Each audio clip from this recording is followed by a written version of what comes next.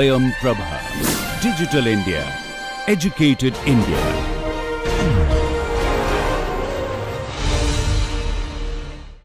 Hello students, welcome to today's lecture. In the previous lectures, we have seen how there were several experiments which could not be explained with the existing knowledge in classical physics, and how Max Planck, Einstein and Bohr used new ideas to explain those experiments related to black body radiation, photoelectric effect and hydrogen atoms emission spectrum. The key ideas that they put forward were that the energy levels, the energy of light, the energy of the black body oscillator, angular momentum of the electron, they all were so called quantized. They could not take any continuous value, rather there were some allowed discrete values that these quantities can take.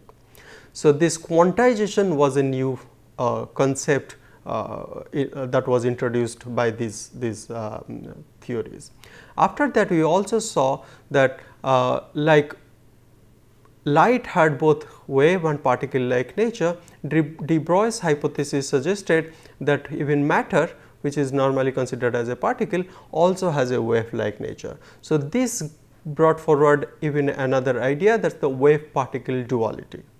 The consequence of wave particle duality was described by Heisenberg in his famous uncertainty principle, which said that there are some observables like position and momentum that you cannot simultaneously and precisely determine.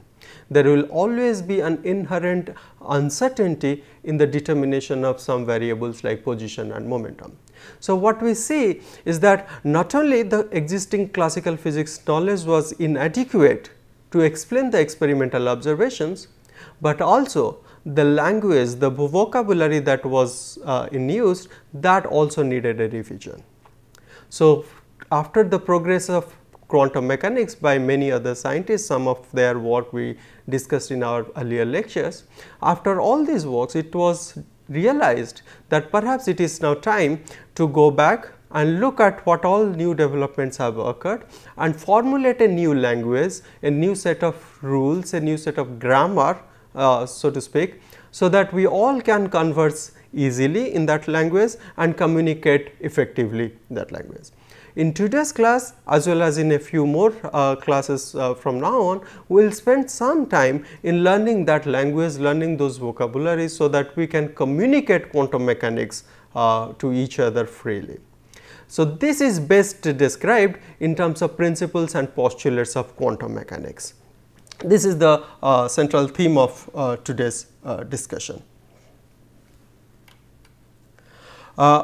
When we looked at classical mechanics, we see that suppose I have a particle in 3-dimensional space, I have x, y, z coordinate, and I have got this particle here whose position I know x, y, z, and I can also know its momentum p x, p y, p z at a given point of time.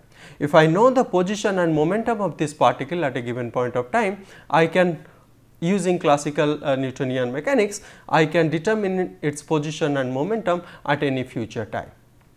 But when I translate this concept to quantum mechanics, we immediately see a problem. What is the problem? That in this case, we have defined both position and momentum of the particle exactly, precisely, and quantum mechanics forbids us to do that. So, therefore, we have to now introduce some new concepts as to how we can describe the state of this particle without violating the basic principles of quantum mechanics. This is given by the first postulate, which suggests, which simply tells that the state of a quantum mechanical system, if we want to explain or describe any system through quantum mechanics, the state of that system is completely specified by the wave function. The key operative words here are completely specified, and a new term that we are quantum mechanics allows us to use is the wave function, also sometimes called as state function. This state function, mark the word, completely specifies the state of the system. In other words, everything that is there for us to need to know about the system is out there in this state function that we generally describe as the symbol psi. The psi symbol is simply y in Greek. So, this wave function, or also called as state function,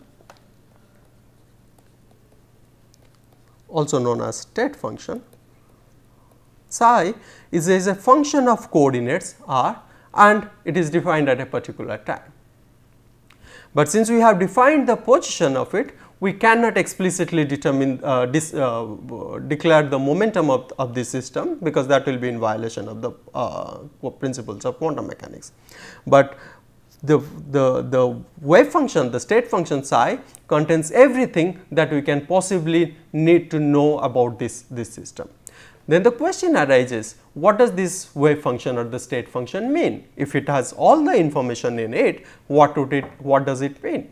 The answer to that unfortunately is that there is no physical meaning or physical significance that one can assign to this wave function. The wave function is a mathematical construct that contains all the information about the system, but we cannot provide a physical interpretation to it. However, there exists another quantity related to the wave function which has a physical significance or which has a physical interpretation, and this is called Born interpretation.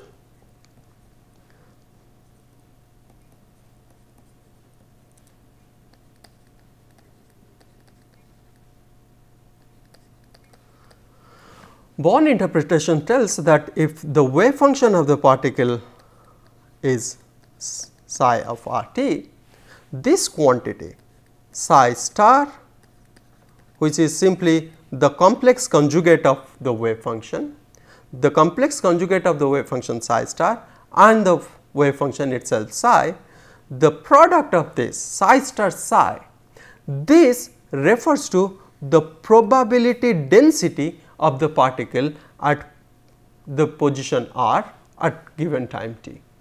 So, although psi, the wave function, does not have any physical meaning, what has a physical meaning is the psi quantity psi star psi. This has got a probabilistic meaning which says that at position r at time t, the probability density is given by psi star psi. The other quantity that is also useful is that psi star psi with a volume integral d tau. This volume integral d tau is simply in Cartesian space dx, dy, dz. So, it is together these two quantities says that what is the probability of finding the particle or finding the system which is given, which is described by the state function psi. What is the probability of finding this system in an infinitesimally small volume of d tau? That is a probability. Now, if I integrate this quantity over the entire volume, that I go from minus infinite to plus infinite, what I see is that the total probability of to find the system anywhere in the universe. Since this is a probability, either the system exists or it does not. If it exists, if I search for it in the entire universe, there is always a chance that I will find it somewhere, right. So, therefore, when I interpret my state function in the language of probability, therefore, this quantity, when I integrate psi star psi over all the volume available to me over the entire universe, so the particle will exist somewhere. So, therefore, this net probability is 1. I can make it 1. So, this suggests that the particle does indeed exist. Now, not necessarily all the time the wave function that we have would have this kind of feature, that when I integrate it over all space, I would get the result as 1. In that case, I can actually rewrite my wave function in such a way that this equation will hold good, and this procedure is called normalization.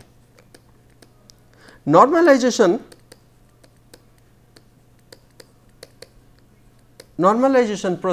procedure ensures that the particle exists somewhere in the universe and its net total probability of finding it somewhere in the universe is 1. The next question arises is that how can we normalize a function? This is what we would learn next. We will take a few examples. Let us say first example that we let us take as let my wave function psi be a function of x alone, and I define this function as a sine function, and we would also see this kind of function in our future classes. So, this is sine pi x divided by L. L is some with the length dimension, some quantity with the dimension of length. This is this function exists only for a certain value of x. Only when x is between 0 and L, this is the wave function, the state function is given by this sine function. Otherwise, this function is 0. So, the function is a sine function only when x is between 0 and L, and at all other places, that means x from minus infinity to 0 as well as from L to plus infinite, the state function is 0. Now, the question is that I want to normalize it. How would I normalize? I know that to normalize a function, what I should do is that I should have, if the function were already normalized, I would have this situation. If I integrate it over all space between from minus infinity to plus infinity, I should have 1. However, I am not sure whether this function is normalized or not. So, I am declaring that okay, if psi x is not normalized on its own, so let us say I have a factor n that I multiply it to psi x such that the new function, this is normalized function.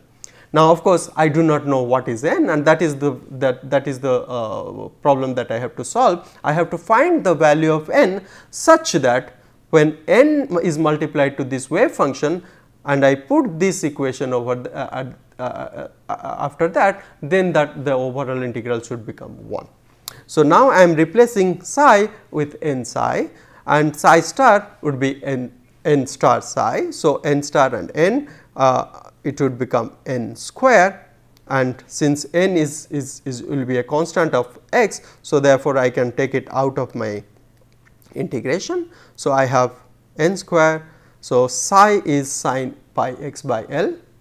Psi star, since this function is a real function, its complex conjugate is itself. So,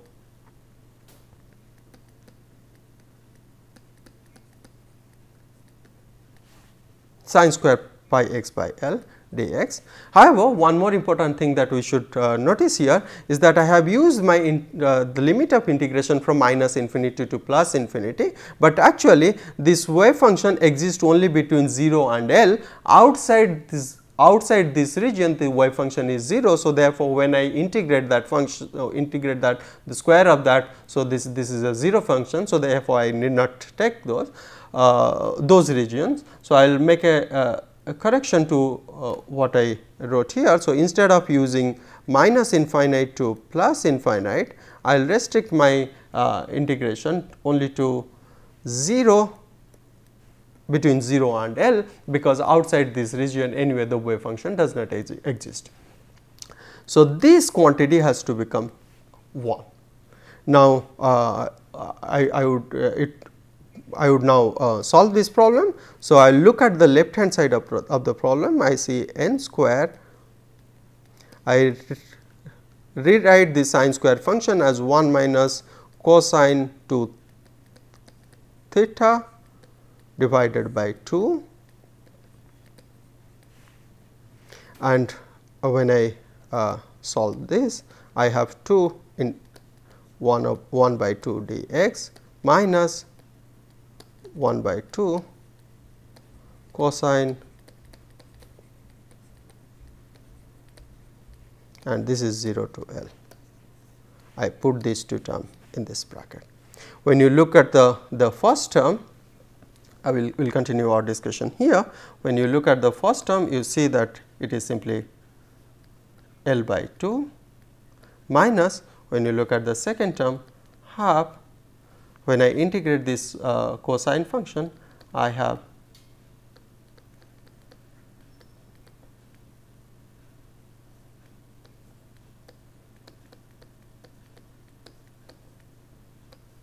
and this I have to calculate at two different limits, 0 and L.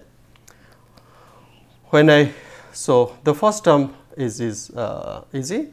I now look at the second term over here. When I put x as L, I see this is sine 2 pi, which is 0, and when I put x as 0, then I see sine 0, which is again 0. So the second term in this would be 0 minus 0, therefore I get 0, and I am left with n square into L by 2.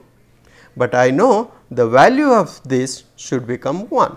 So therefore I say that n square into L by 2 is 1, and what is the value of n? That is, so now I obtain the so called normalization constant, which is 2 by L under square root. If I multiply this normalization constant to this wave function that I started with, then that wave function will be normalized. So this is my wave function before normalization, and the wave function after normalization is simply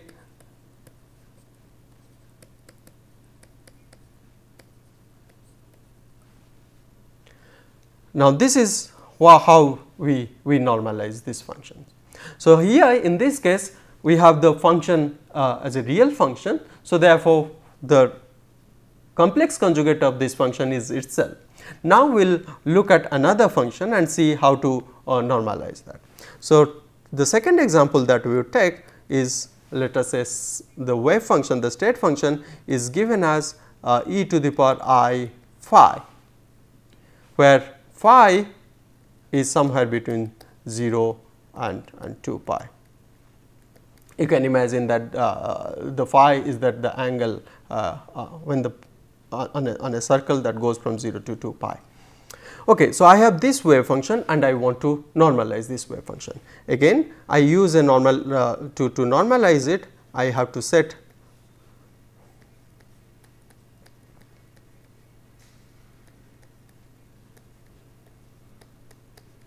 the limit is 0 to 2 pi, because this is where the phi is this is how phi is defined. So it is the entire space that is available to the system.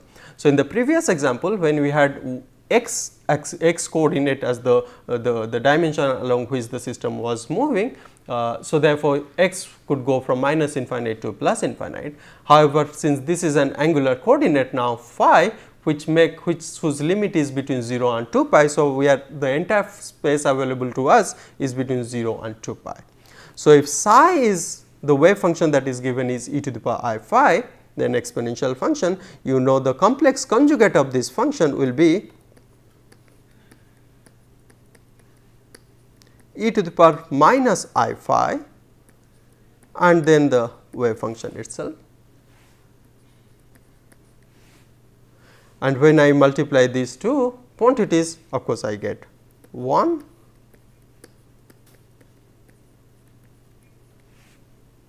and when I solve this, I would simply have n square into 2 pi. But if the wave function is normalized, I know after normalization this value should have become 1. That is what the normalization means, that the probability of finding the system anywhere in the universe is 1. So n square into 2 pi is 1. So therefore I get my n as,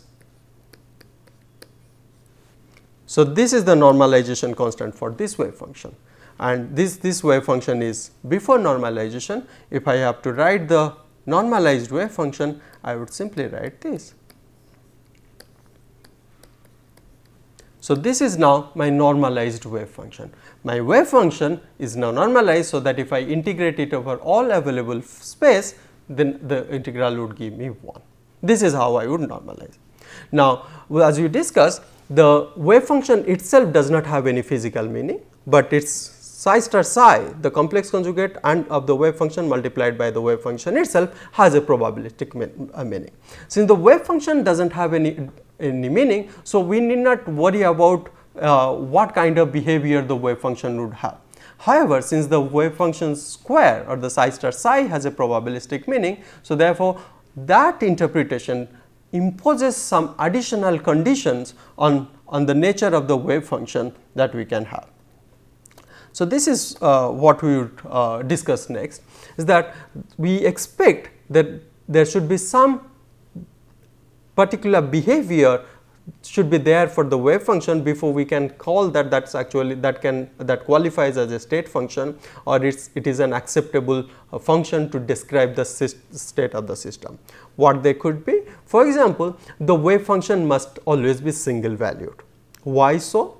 Because if wave function is not single valued, then the square of the wave function again would have multiple values, and the square of the psi star psi, if that has multiple values, then we have a problem, because psi star psi represents the probability.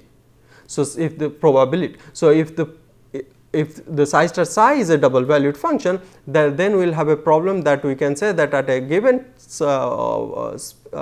at a given point we have two different probabilities of finding the system, and that is absurd. So, therefore, we will ensure that the wave function is single valued.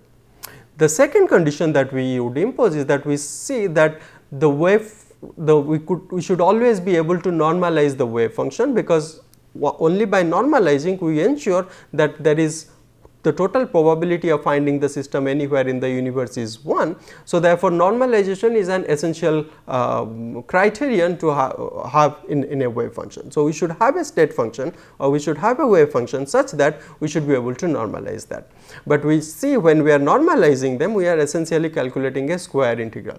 So, the wave function therefore must be square integrable, and we know when I am integrating a function, I am essentially calculating the area under the curve. So, if the function is square integrable, so that means the function should always be continuous. What if it is not continuous? Because if the function is not continuous, then I cannot calculate the area under that curve. So, therefore, the normalization procedure will not be complete, right. So, therefore, the wave function must be continuous.